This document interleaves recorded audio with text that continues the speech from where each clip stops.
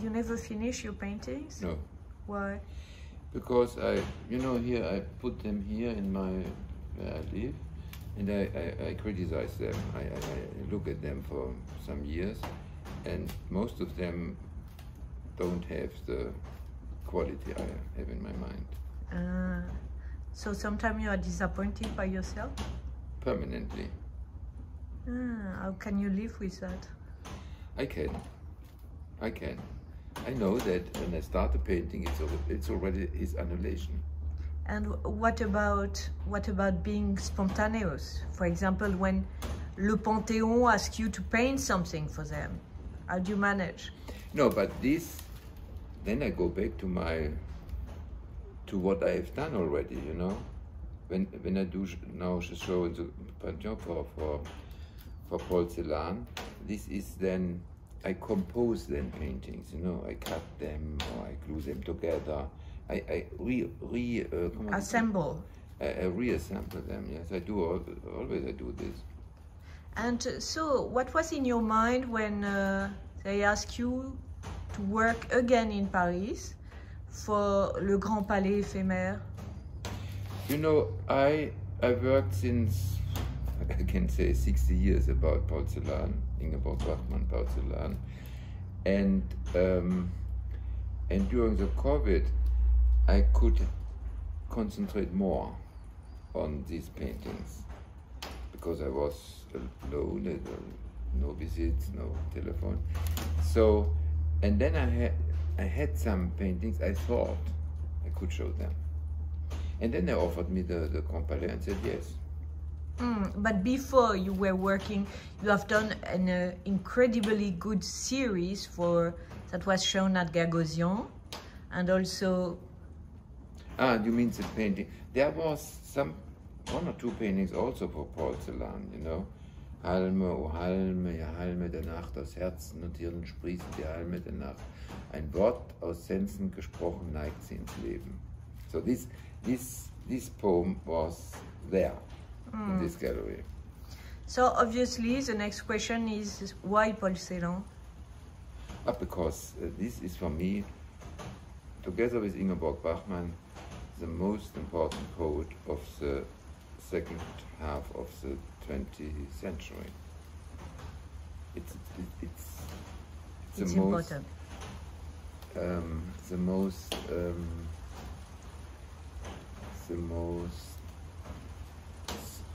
With most of precision, Oui. and secret at the same time, secret and precision. Wow. Yeah. And is it important in this period to read Paul Celan? What do you mean? Which period? 2021, a pandemic period. A pandemic, oh yeah. Isolation. Everyone is scared. Vaccine or not vaccine. Wow, it's very. We live in an historical period, don't we? I mean, it's more than the pandemic. It's when you see the world situation.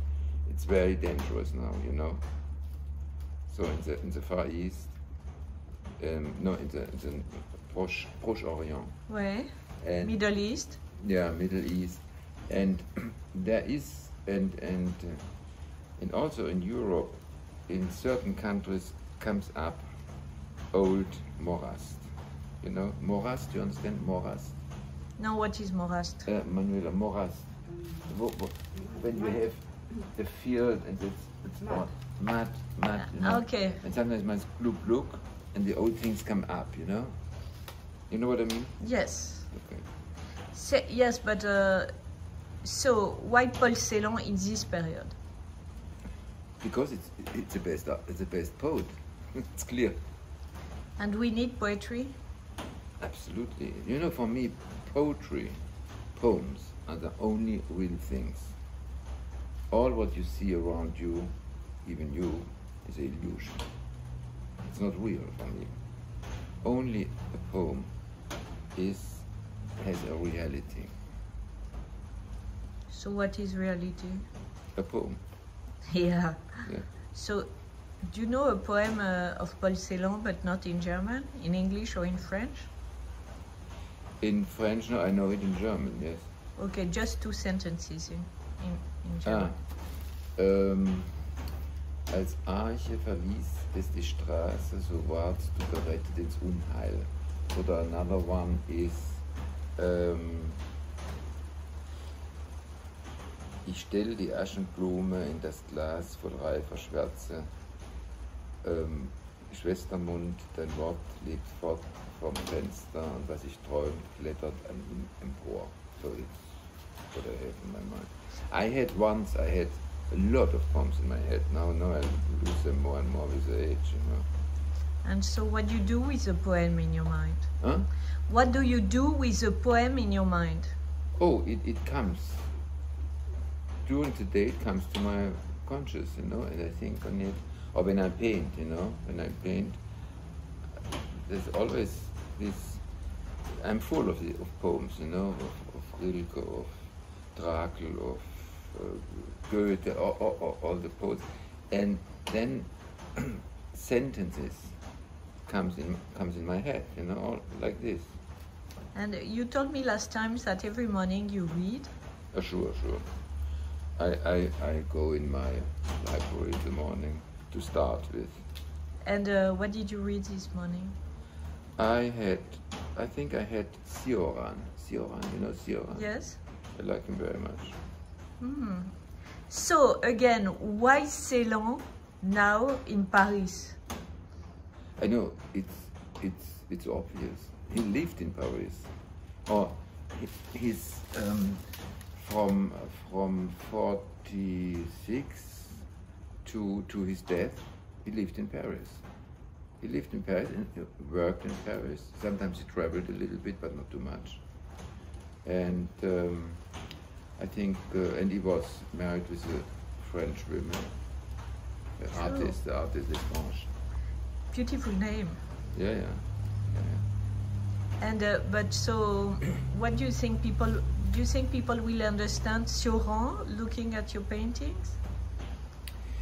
Sure, because it's a poet who turns all upside down, you know, and who has no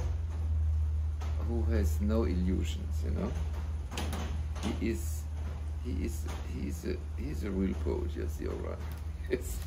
And so, I was wondering, words versus painting. How do you manage with that? Words versus painting? Yeah. Oh, it's not versus. It's not versus for me.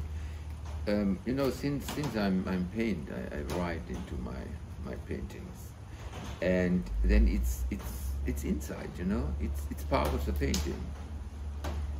But you told me that once when you were young, you were thinking about becoming a writer, right? Yeah, because I was successful when I was 17. I got the Prix Jean Walter. You don't know what it is, no? No. It's a French prize. I think it stopped. This foundation stopped, I think. So it was I got some money. I could travel, and I had to write a journal. For this journal, I got the first prize, and then later the German critic Walter Jens, you don't know him, but he was in those times the Pope of the critics in Germany, and he said, "Oh, the next book, I think I can give it to the Piper Verlag, you know, Piper, you know." Yeah. Okay. And this was a success, you know. In 17, then you think what I should do, you know. And you didn't keep on? I kept on writing, but not for publishing. So, but why to choose the paintings? I was about to say images, but it's more than images. What do you mean to choose? Why have you chosen to paint instead of writing? Because always you refer to writings a lot. Yeah, sure. It was always challenging. No, what is this? When the wagon was once like this and once like this, you know? Yeah. This I don't know. It happened, you know? Yeah. It happened. But why to put words in your paintings? Because they are in me. They are in me, these words. They are Inside? sediments in me. So I can. It's normal, you know. It's like it's quotidian life for me, you know. And yeah, but it means that the forms the material of the painting are not in us. You need words also. It's not a question of need. It's not a question of need. It's a question of what happens. It happens that the words are as much in me as the color is in my hand, you know. And what is your project in Venice? What are you going to do in Venice? In Venice I will do the big sala, what is this called? Huh? Sala dello Scrutino in the Palazzo Ducale. I will paint all the la salle, all the room. The room? Yeah, all around.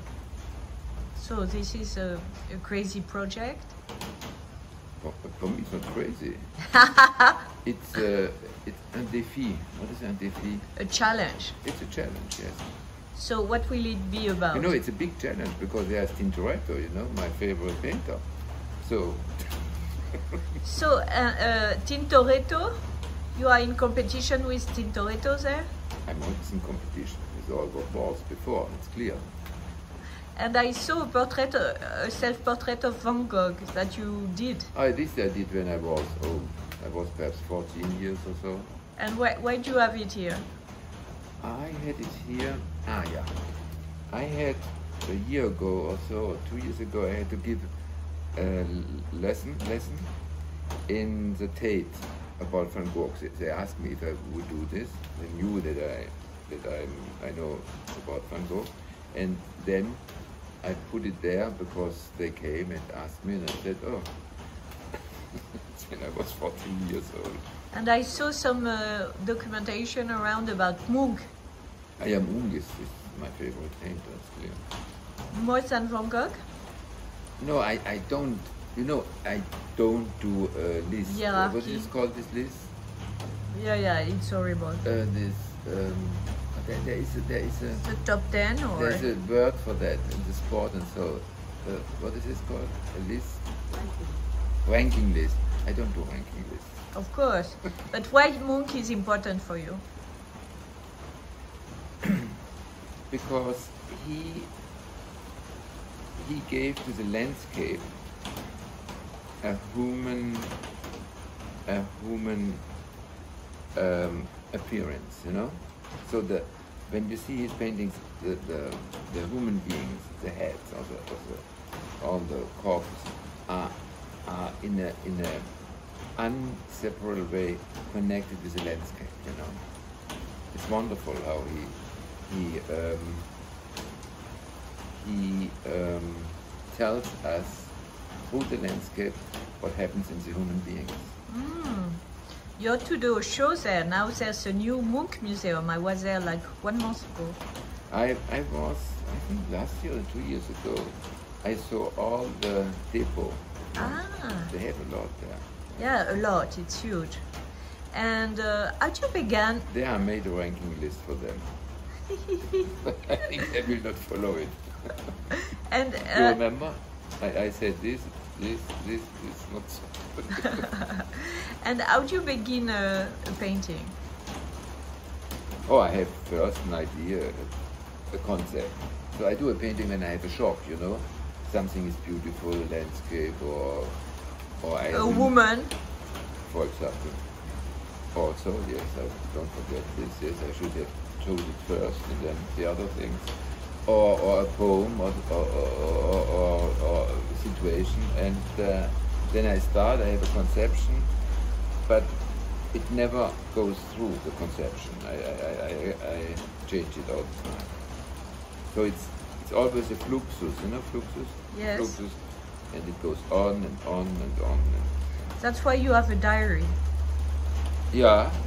The diary helps also to solve problems in the pittura, in the white painting, because it's another, the language can help too.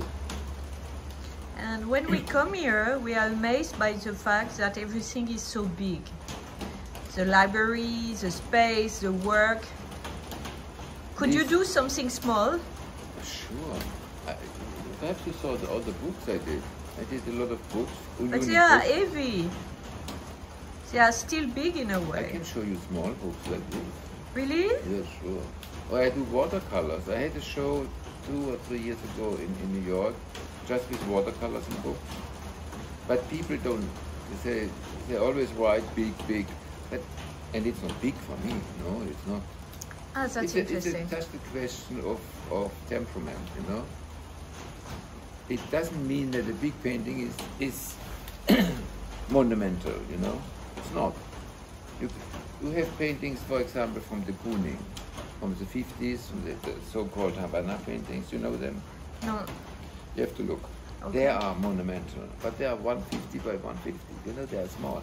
It's not a question about monumental or so. I think it's just a question about temperament. I like to dance, you know, in front of the painting. Exactly. You said you dance. I would sure. I would love you to see dancing. Perhaps once later, yes. And so when I interviewed you last time, you said you would tell me about your next dream. My next dream? Yeah, what is your dream now? What do you dream about? You mean consciously or at night? As you like. Oh.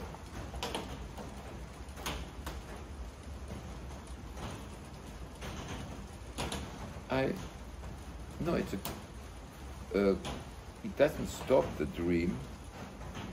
I always dream, but I will never arrive it to have the painting.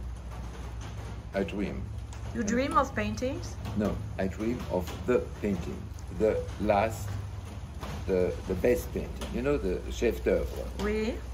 But I dream, but I will never get it. Wow. Yeah.